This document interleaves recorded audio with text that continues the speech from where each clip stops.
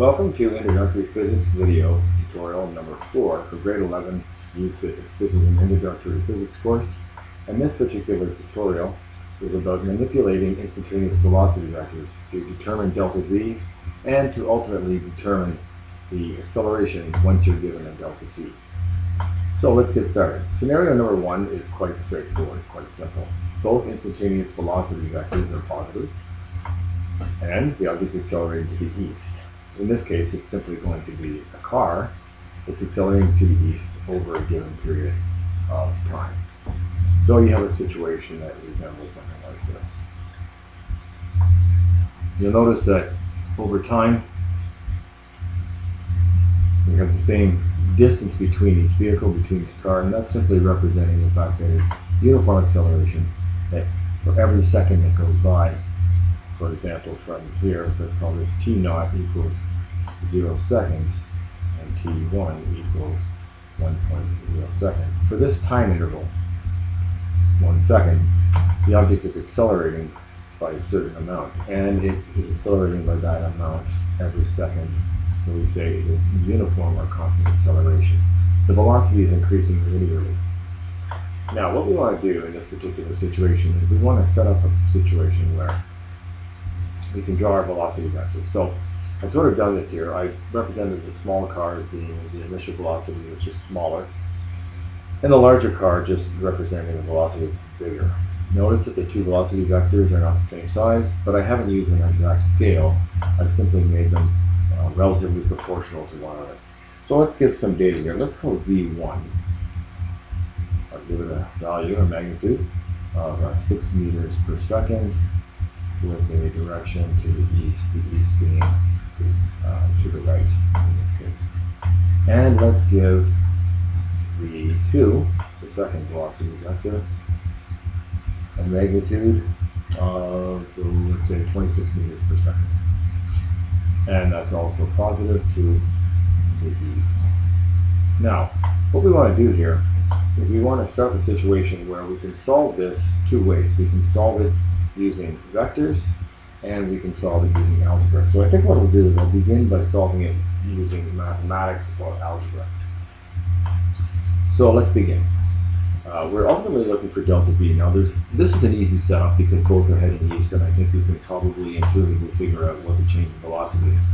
I want to show you a certain way of doing it because that way that you're going to see will be able to be applied to more complex problems, for example, in grade 12 physics next year. So we start off with our basic equation for the change in velocity. That's just delta v is equal to v2 take away minus v1. Now, of course, another way of writing this expression is simply to add the opposite. And so in mathematics, of course, what we can do is we can simply take v2 and we can add it to negative v1. These two expressions mathematically are the same. So delta v is really equal to the sum of two vectors. And when we want to add vectors, we want to have them going in the same direction. That's the way we add them. And when we actually draw the vector diagrams, you'll find that it's much simpler to do it this way as well. That makes more sense. And actually both answers should end up being the same, of course. So let's begin. Let's write at the right-hand side of this particular expression. So v2 is 26 meters per second to the east, and we're adding to that negative v1. Now the question becomes, well, what is negative v1? In vectors, when you're dealing with the negative vector, what you're dealing with is simply the direction. In this case, negative v1. Let's flip this left, right. This is negative v1. You'll notice the magnitude is exactly the same. It's still 6 meters per second. However, in this case, it's pointing now to negative v1, and it's pointing to the west. So that vector is the opposite or inverse of this vector here. So in our expression mathematically, we're just going to substitute in, well, what is negative v1? So in this case, I can simply put plus 6 meters per second to the west. That is negative v1. Well, you know the rules for adding vectors. You cannot add vectors directly that have different directions. You must ensure they have the same direction. So we simply call this 26 meters per second to the east plus negative 6 meters per second to the east. And ultimately, when we do that math, we get an expression, or we get an answer for delta v, which is the vectors. These, of course, are vector symbols of them. We can now directly apply addition and subtraction. 26 meters per second east minus 6 meters per second east gives us finally 20 meters per second to the east. So the change of velocity is directed to the east. In both cases, the vehicle is moving to the east, so our change of velocity is in fact to the east. And the change of velocity is simply the difference between the two numbers. And yes, you can directly subtract 6 meters per second east from 26 meters per second east and get 20 and get the same answer. There will be many situations, though, in more complex situations, where you're going to want to add the opposite. So I'm simply showing you this method. It doesn't mean you have to do this method every time. So we end up with 20 meters per second to the east. That's the change in velocity vector. So over a certain period of time, which we haven't defined yet, the object changes speed by that much. If we go back to our scenario here, to our car, we can choose a delta t period that we want to apply to this change in velocity to do the math to find the acceleration. So let's choose a delta t of, say, 2 seconds. So it changes velocity by 20 meters per second over the course of 2 seconds. That's a rate of change, and that's exactly what acceleration is. It's the rate of change of velocity. Well, we previously determined our rate of change of velocity, or our change of velocity was 20 meters per second east, and it took 2 seconds to do that. So our acceleration would be stated as 10 meters per second every second, and that is to the east. Now let's see what that looks like using just velocity vectors. So I'll put in my velocity vector for v1. v1 was originally 6 meters per second to the east, so perhaps something like that. And you recall the proper labeling for it. v1 is equal to 6 meters per second, and it's to the right or east. Alright, so that's the magnitude of the velocity, and this indicates its direction. Of course, our second velocity vector, v2, not drawn to scale, but needed to be bigger. I have not enough room there. v2 is also directed to the east, and the second velocity is 26 meters per second. So let's draw a velocity vector diagram that will demonstrate that we will in fact get 20 meters per second east. So once again, what we want to do with vectors is add vectors head to tail. In this case, then, I'm going to have to, and since we're dealing with delta v is a subtraction. The delta, of course, means to subtract the values.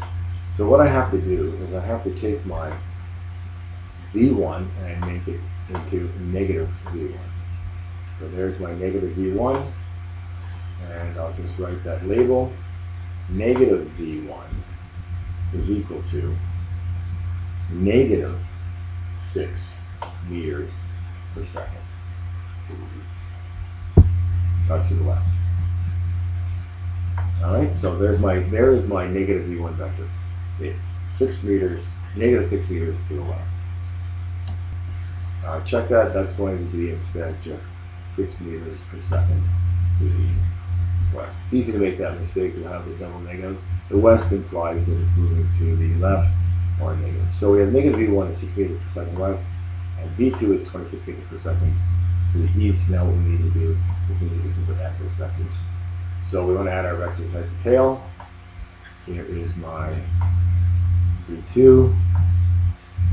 Here is my v1. And you'll see that the vectors are in fact added head to tail. find the resultant vector, that is to say, the delta v vector, is simply the difference between these two vectors. Now the question that always gets raised or gets asked is, which way should the vector be directed? The change in velocity vector in this case. Which way should it be directed? To the right or to the left? Well, there's a couple of ways to think about this, but the sort of way to think about it is, since the object is in fact moving at a slower rate to begin with, at just 6 meters per second, and later on its velocity was 26 meters per second, it must have changed its velocity in the positive direction. So the vector should be pointing towards the east. There's a sort of rule that you might want to apply here, that the change in velocity vector will always be pointing in the direction of v2. So you'll notice that in this case, both are pointing to the right or to the east, to the positive.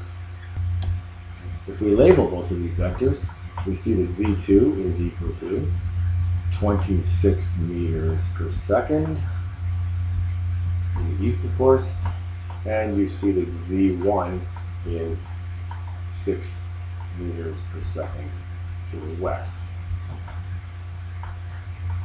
The delta v vector, then, is equal to the difference of those two, which is 20 meters per second to the east. And that conforms beautifully with what we had using mathematics, and here we're using vectors, and they agree with each other nicely. So the scenario might look like this. Let me just grab the car here for a moment. I'll just copy that. Move down here. Here you can see it. So here's the car. Again, this scenario is relatively straightforward. Typically, it's a matter of you're on the Queensway or you're on some highway and you are going at a certain speed. That speed happens to be v1, which in this case you're moving at 6 meters per second. And later on, sometime down the road, you're now moving at a faster velocity because you stepped on the accelerator and therefore you're going faster, and that was 26 meters per second. And of course that took some time to do. So let's apply it by putting in the car a couple times in a row here. So what we're going to do is we're going to say, okay, well, it's gaining speed. The acceleration is 10 meters per second every second. So if we have an acceleration of 10 meters per second every second, then after 1 second of time, the object will be moving at a rate of 16 meters per second. So this could be v2, and where v1 was 6 meters per second. And in fact, we can put it here, we'll say, like so. And that time period was delta t is equal to 1 second. 1 second later, the object is now moving at 26 meters per second. So there's another change in time of 1 second for a total change in time of 2 seconds. So the object accelerated at a rate of 10 meters per second every second to the east, and it did so over a period of time of 2 seconds, and therefore its velocity went from 6 meters per second ultimately to 26 meters per second. I hope you found this to be useful. I will present another one of a different scenario where an object is accelerating in the positive direction, when the object has got a velocity in the positive direction, and later on its velocity is in the negative direction, so the velocity vectors are pointing in different directions.